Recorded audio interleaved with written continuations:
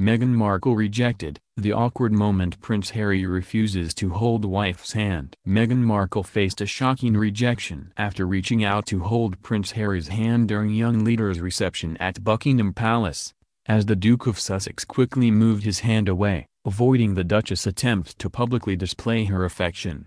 The awkward video shows the newlyweds strolling behind the Queen, when Meghan slid her hand down to her side, glancing at Harry as she tried to reach out for his hand.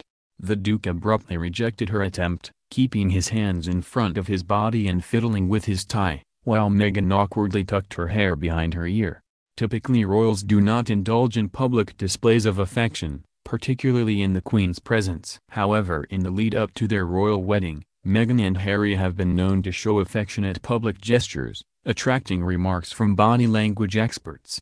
Body language expert Robin Kermode said, "The Queen rarely holds hands with her husband in public, and this seems to have set an unwritten precedent for the other royals.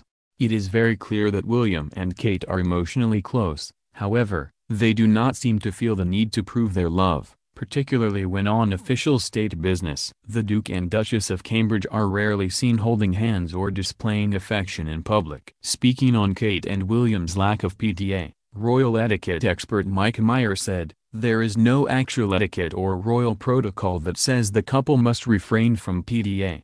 The likely reasoning is more that while traveling on a tour such as the India trip, technically the couple are working representatives of British monarchy.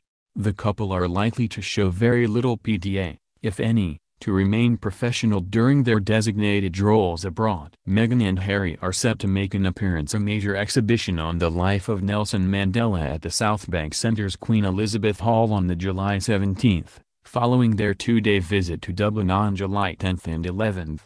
The Duke and Duchess of Sussex will tour the exhibition, which traces Mandela's career throughout the years, making it the first time the exhibit will shown in the UK.